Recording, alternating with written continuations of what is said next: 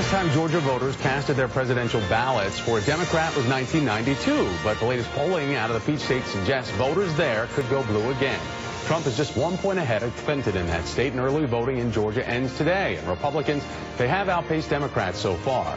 But some Georgia Democrats are hoping to change that by mobilizing thousands of voters, taking them straight from church to the polls. Souls to the polls. As part of our Battleground America series, NBC's Chris Jansing is in Decatur, Georgia, speaking with the man leading the Souls to the Polls effort. And Chris, what do they say is going to happen this Sunday?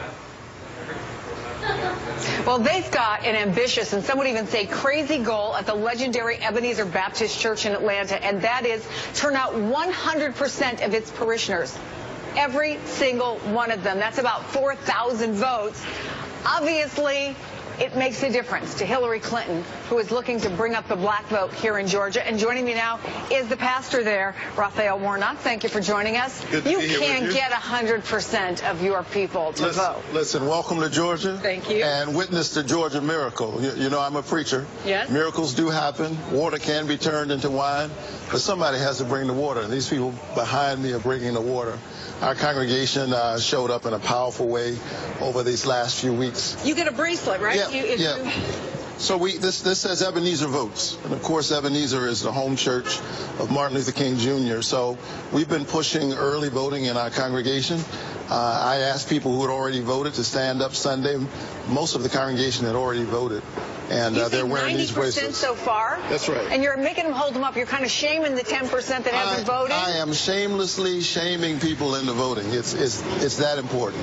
It's a 1-point race. What's it going to take in your mind for Hillary Clinton to pull this out, which I know is what you want? Well, we are within the margin of error.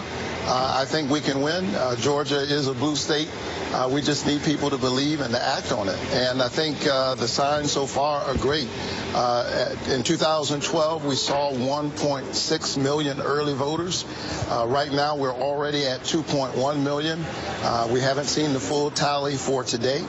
And so I think signs are good. We're seeing outstanding voter registration, mobilization, education, and that's the recipe to turn Georgia blue, and I think that has broad implications for the whole country.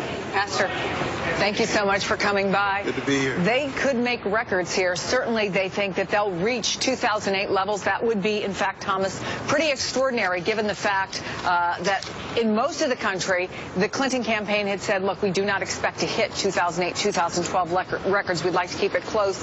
Here, it may be a different story. Whether it's enough to turn the state, we'll have to see.